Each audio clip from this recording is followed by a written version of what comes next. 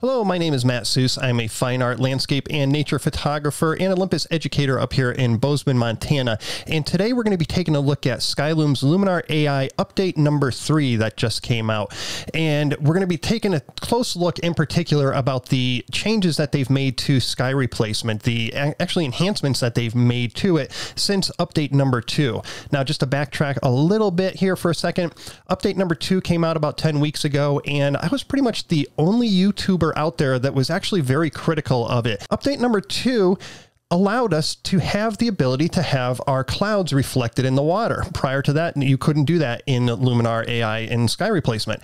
So really cool being able to have sky reflections in your water. But again, I found a lot of issues with it. It wasn't working correctly. This placement was all over the place. It wasn't very accurate at all. And I let you guys know about that because I got to speak the truth. I got to let you guys know about this stuff.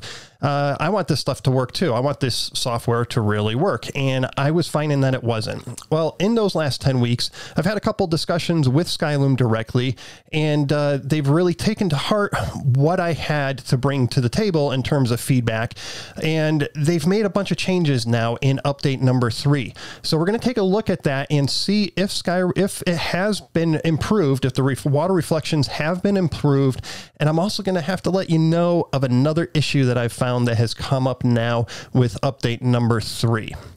All right, let's go ahead and get started right away. I'm going to switch my screen over here, and on the left here, I have update number 2 running, and on the right-hand side, this is update number 3. So I have them running side by side. They're in different catalogs. Now, right now, all I did this is actually one of Luminar's provided photos that they provide the media and everyone to mess around with the photos inside of Luminar AI. So I chose one of their photos this time because it has a really nice even horizon right in the middle, nice blue sky above, and a nice reflection in that. We could just see the before and after. Now, I haven't made any adjustments to this image outside of just bringing in one of my own personal clouds that I sell as a cloud kit pack, and links down below. You can find my cloud kits down below. I have about 700 of them.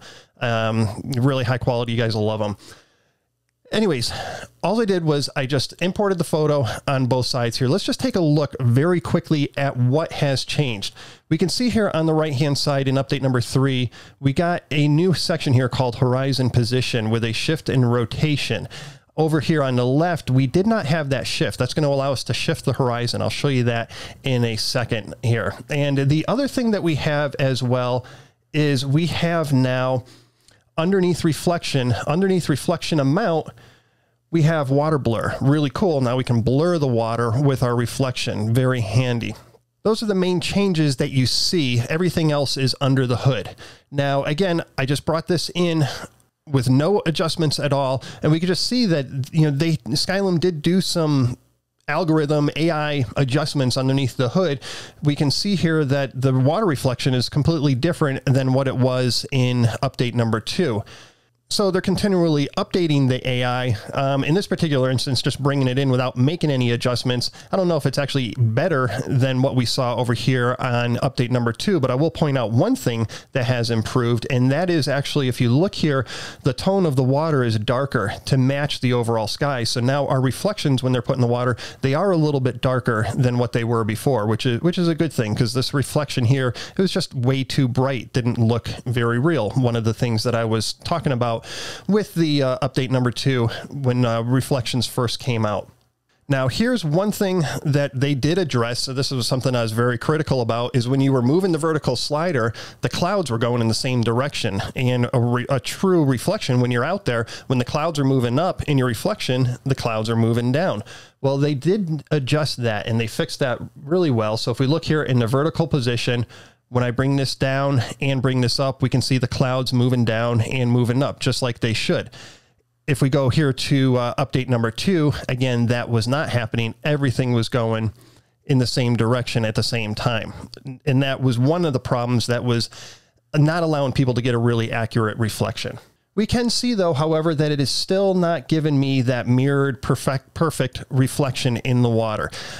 I've talked to Skylum. That is something that they are really trying to work on. One of the suggestions that I have given them that they are hoping to look at into the future in a future build is the suggestion was to have a separate slider for the reflection, so we can manually adjust the reflection in the water and position that independent of the sky. And that'll allow us a little bit of manual control in fine tuning and getting that perfect reflection, mirrored reflection. So hopefully they're able to get that in a future version for us, because that will tremendously help us in making these look very realistic. Because right now this doesn't, again, look realistic.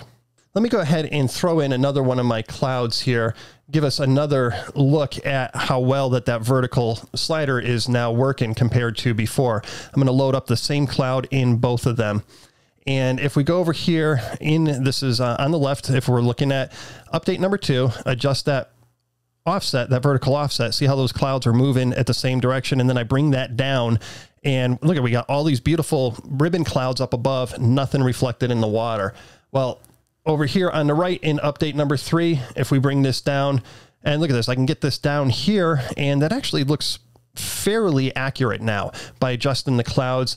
Got a nice reflection here. Unfortunately, if I wanted to have this back a little bit further with that blue sky up above, again, we're still not getting that accuracy in the reflection that I would like to see.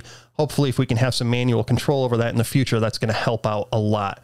But this has done a great job now of, at least the clouds are now moving in the right direction when we adjust that vertical position. Let me show you something else that they've also really improved. And let's go ahead and we'll load up another one of my clouds, a sunset cloud here. And look at this right off the bat. The water here. So in update number 2, the reflection was reflecting the clouds, but it wasn't really taking into a whole lot of consideration the color of the overall sky, of the overall scene. If we look over here on the right, look at how much more accurate that is. And let me just show you something. When I do a little bit of vertical offset in our original here. So again, so I'm bringing this up and bringing it down. We can see here the scene stays kind of lit the same way. So there was no change in the relighting of the scene at all. The water is just reflecting the sky. Over here on the right in update number 3, let's go ahead and adjust this vertical position and look at what happens here. So now this is a darker part of the sky. The whole image has gotten darker, including the foreground, including the water. As I bring this up, look at the color and intensity that's happening in the water down here. So, you know, the whole scene has relit a little bit better, especially the reflection in the water. And of course, we have adjustments down here that we can still do some more adjustments for color. And let's say we wanted to give this a little bit more warmth, that is still being reflected now in the water. And just like we had before, we have the relight scene where we can continue enhancing that relighting. So this has been a really good addition to update number 3 for trying to get realistic reflections. Now, here's where we're going to get into the problem that I'm starting to see now. And I'm on a Mac 1 Mini, and I have the M1 version of the software. I've tested this on my Mac 1 Mini. I've also tested it on my Mac 1 MacBook Pro. And I don't know if this is a Mac thing or what. I don't have any other computers to test this on. But let's take a look and zoom in here at 100% and look at this. I've seen this at reflection areas where where you have an object that's being reflected. We get this little checkerboard pattern that's happening here. That is not happening in update number 2. And we can just scroll around here and see that this is going along this whole fringe area here between the reflection and the water. If I turn off my preview, we can see that that's not there to begin with. It's being brought on with the sky replacement. And it doesn't matter if it's my clouds or if it's Skylum's clouds. I have seen this happen in a couple other photos, and I'll show you that as well. Let's actually go ahead and go into another photo. Okay, and let's select this photo here. This was a photo that I had done in my update number 2 video. And let's go ahead and throw in a sky. We'll just throw in one of my skies again. Now, this is another sort of an issue here that it's fixable, but the AI, is not really knowing where my horizon is in this photo for some reason. So I just dropped in that cloud, and we can see here that we're not seeing the sky in that photo. If we go here to update number 2, and let's go ahead and grab that same image and click on edit. And I'm just going to reset my orientation, let's go ahead and grab that, make sure we're grabbing that same sky. And we can see here right off the bat, update number 2 puts it in a much better position. Update number 3 didn't. So what we have to do now is, this is where that horizon shift, that new slider that they introduced, really comes into play. So I have to move that up to bring my horizon where it should be. So it should be up in the middle here. For whatever reason, Luminar AI was thinking that my horizon was down at the bottom.